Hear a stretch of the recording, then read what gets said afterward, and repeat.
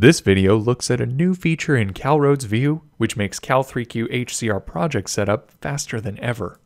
The Cal3Q HCR model is an enhanced version of the Cal3Q HC model, which analyzes ambient pollutant concentrations originating from motor vehicle emissions.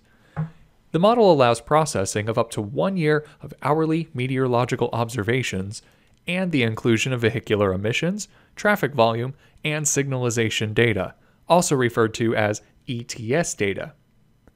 Modelers can input one set of ETS data for the entire model run, which is referred to as a Tier 1 analysis, or input up to 7 sets of hourly conditions for a more refined model run, referred to as the Tier 2 analysis. While this refined approach can produce more accurate concentrations, simply inputting the data to the model can take a long time. Starting in CALRoads View version 6.5, you can enter all your ETS data into a Microsoft Excel spreadsheet for quick and easy import to CALRoads View. First, set up your Cal3Q HCR project in CALRoads View.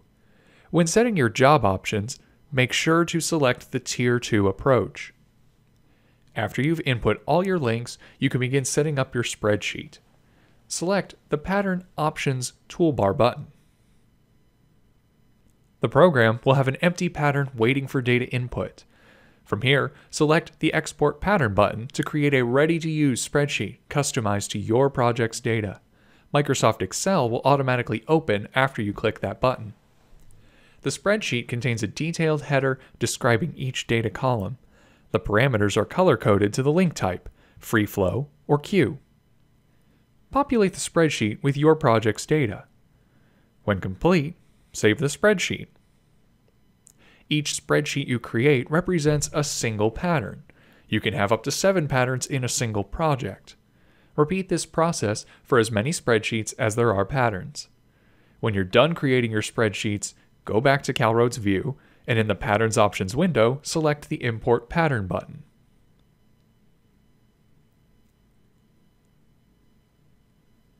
Use the New button to create new patterns, while using the same Import Pattern button to import each new pattern.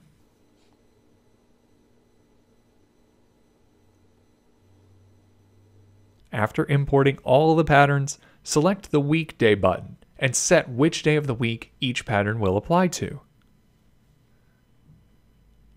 In this example, we're setting PT1 to Monday through Friday, PT_2 to Saturday, and PT_3 to Sunday.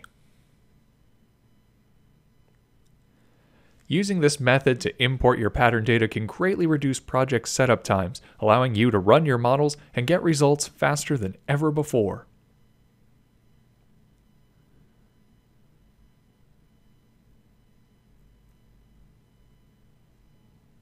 To learn more about our products, visit our website, www.weblakes.com.